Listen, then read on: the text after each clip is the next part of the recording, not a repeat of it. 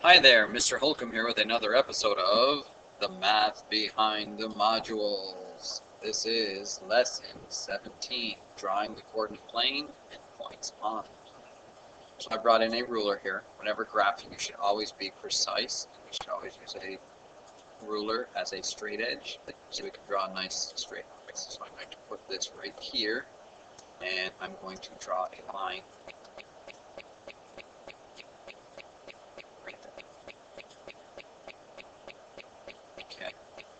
Rotate it 90 degrees.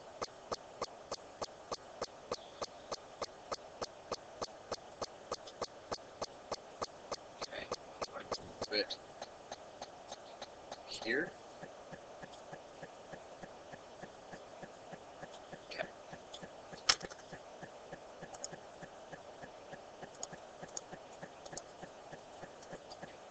Alright, so here's my coordinate plane. This is a grid.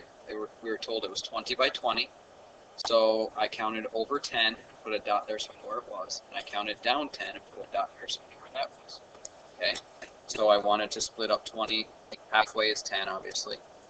Okay, so in order to do a correct graph, first thing we need to draw are the two axes, the x-axis and the y-axis. Put arrows at both ends to indicate they go on forever. This is the y-axis, so I'm going to put a y up here. And the horizontal axis is the x-axis, so I'm going to put an x there. I'm going to label my origin 0, and then I'm going to count over 1, 2, 3, 4, 5, and it gets kind of messy if you try to label every single unit. So I'm just labeling every fifth, 6, 7, 8, 9, 10. Make sure I did this correctly, and that is 10. Count -1, -2, -3, 4, 5. This is -5. And -6, 7, 8, 9, 10 is right here at the end. Do the same thing on the y-axis. 1, 2, 3, 4, 5. Draw a line here and put a 5.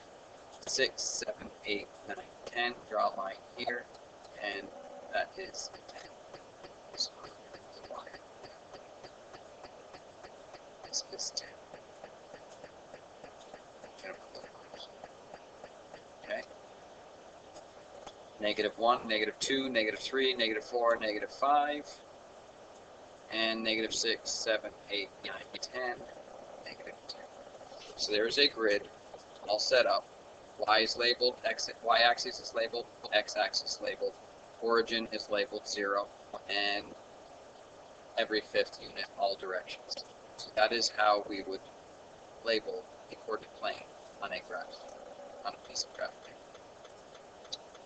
Okay, so now example 1 says, locate and label the points 3, 2, and so on the grid above.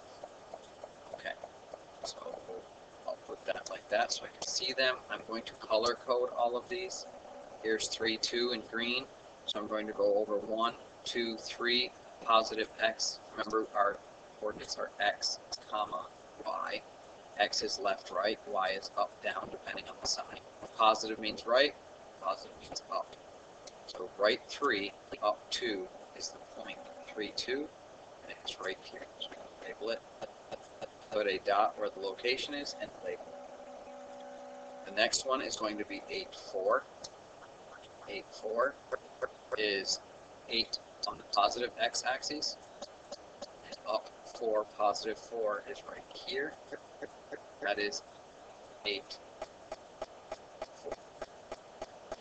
Okay, now I'm going to graph -3, 8. -3 on the x means left 3. Up 8 is, or positive 8 is up 8. 1, 2, 3, 4, 5, 6, 7, 8. So that's the point, -3, 8. Now I'm going to graph -2, -9, which means left 2, down 9.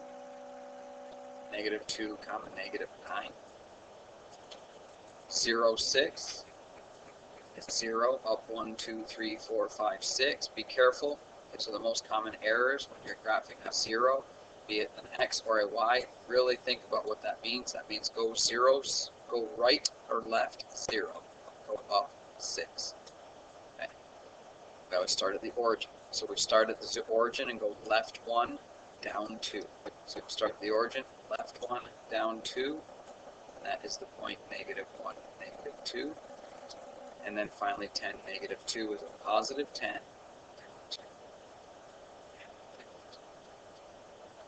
Always put parentheses around your ordered pairs. Sorry, multiple parentheses. And that's how you graph and label.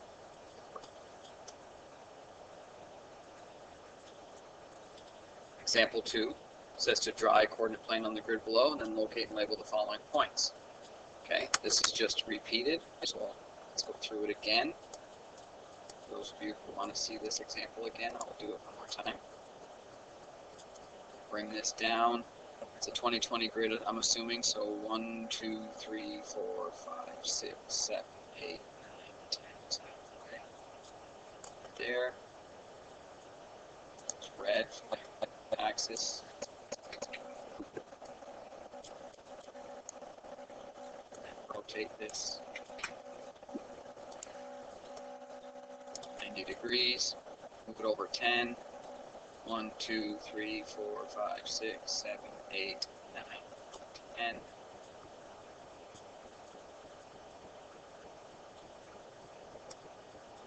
Okay.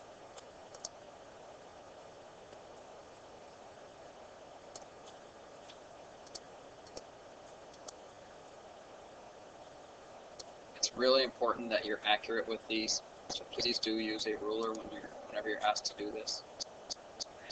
Don't forget to label your axes and arrows at the end showing infinity.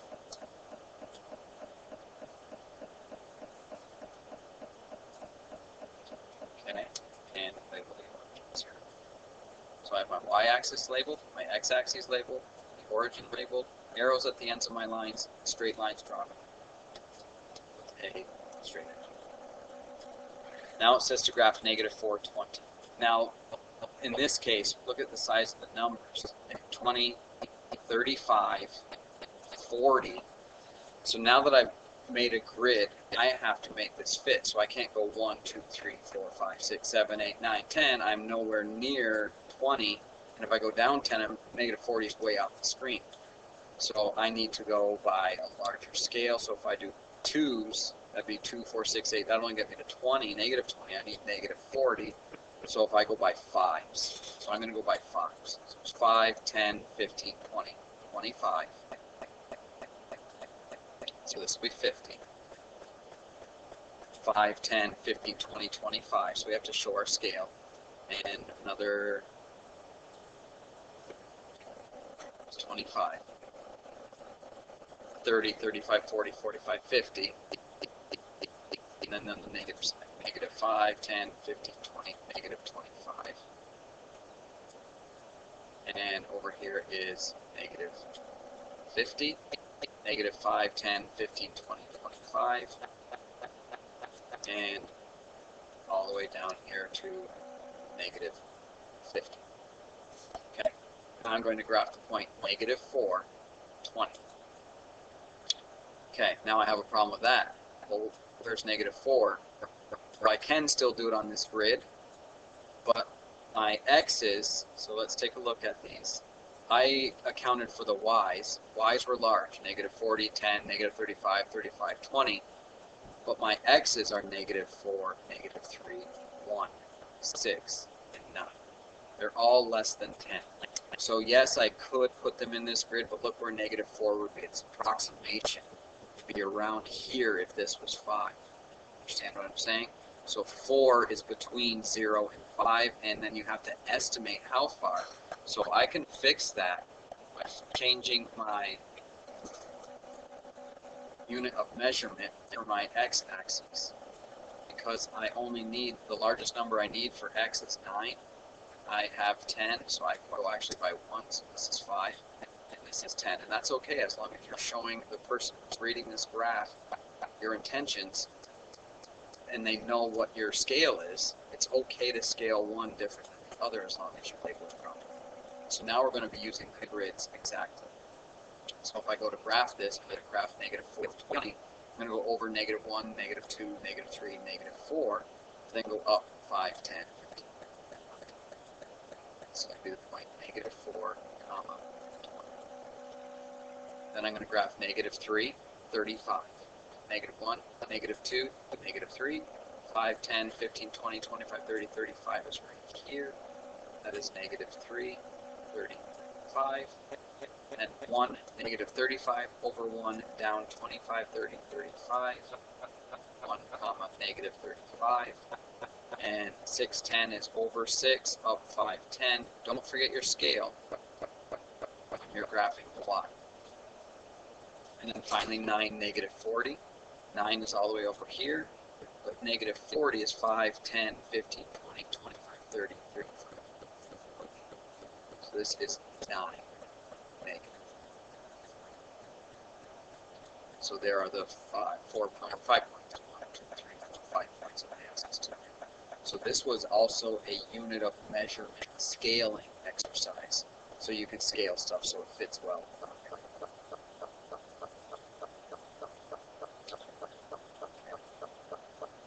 Here's another one. Draw a coordinate plane on the grid below, then locate and label the following points. To save time here, I'm going to pause the video and make my grid first. Okay, so here's my grid. Nice straight lines, arrows at the end of all of these, y-axis labeled, x-axis labeled, origin. Now I need to look at my scale. 0.1, 0.5, -0.7, 0.4, 0.8. Largest number is 0.8. So rather than call this 1 and have squeezed everything in between 0 and 1, that'd be impossible. It would be crazy. It wouldn't be accurate. So we're going to go 0.1, 0.2, 0.3, 0.4, 0.5. So this is 0.5, 0.6, 7, 8, 9, 10. So show your reader what you mean. So this is negative, or this is negative. This is 1.0. Go to the left, 1, 2, 3, 4, 5, but that is negative 0.5, and this would be negative 1.0. If I go up, I'm looking at a 4, a 7, a -5, 3, and a 1. So these are integers, the largest one being 7. I'm just going to use a unit measurement of 1. So 1, 2, 3, 4, 5, 5 here, and call this 10. Go down 5, 1, 2, 3, 4, 5, call that -5, and all the way down here is -10. So I'm showing my reader that my unit of measurement is 1/10 on the x-axis. My unit of measurement is 1 whole unit on the y-axis. And now I'm going to graph. So 0.1, 0.1, 4, dot, 0.1, 4, 0.5 is right here, up 7 is right here, 0.5, 7. Negative 0.7, negative 0.5, negative 0.6, negative 0.7, negative 5.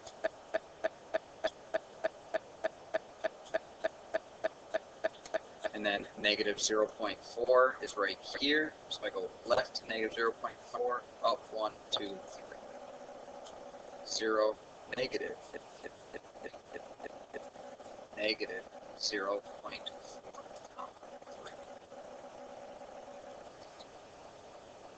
And then 0.8, comma 1. So 0.8 is here, comma 1 is here. 0.8, comma 1. So there are my points with the proper unit of measurement on my scales. Example 4, determine a scale for the x-axis that will allow all x-coordinates to be shown on your grid. So now they're telling us the steps and what we need to do with this. Determine the scale for the y, which is what I've done in the last 2 examples. And then draw and label the coordinate plane, and then locate and label the set of points. Let me first draw and label the coordinate plane. I'll pause it and just bring it in. Okay, so here's my 2 straight lines. Let's do this. This is y. This is x. Arrows. Arrow. Arrow. Origin. Always start with that. Then look at your unit of measurement. Negative 14 is an x. Negative 4, 6, positive 14, 0, negative 8. So I have to come up with something that'll fit. And these are the x's. So if I go by 2's, that should work. Because 1's won't work, because 10's here, 14 will be out here, or 14 will be out here, negative 14 over here. So let's just go by 2's. And I'll do every other one. So this is 4, 6, 8, 10, 12, 14, 16, 18, 20.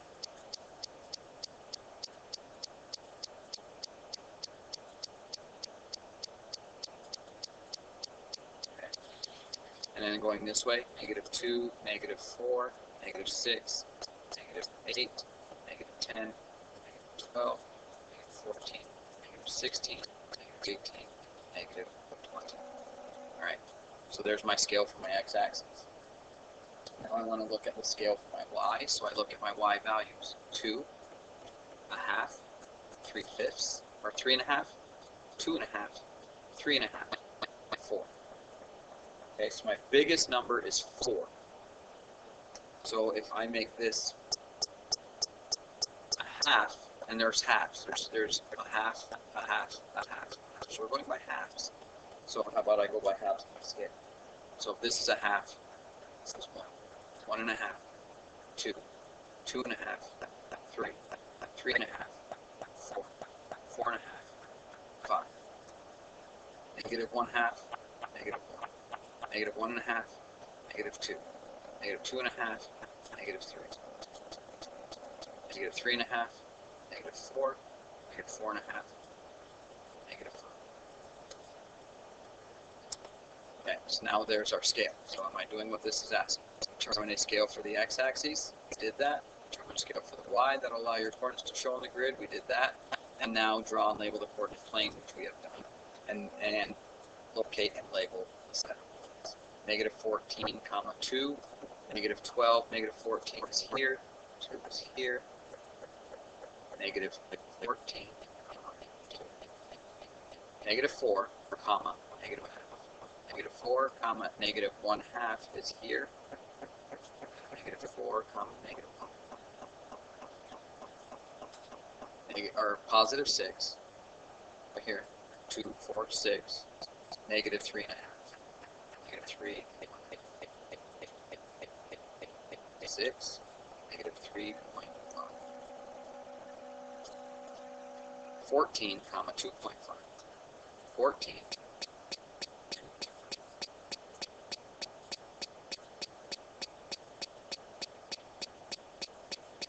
0, comma 3.5. Careful with the zeros. Move right, left, 0, go up 3.5. We are on the y-axis, 0, comma 3.5. Very important concept here. And then negative 8, negative 4. Negative 8, negative 4 is right here. Negative 8, negative 4. Okay, you have. That's the end of lesson 17. Now go do your problem set.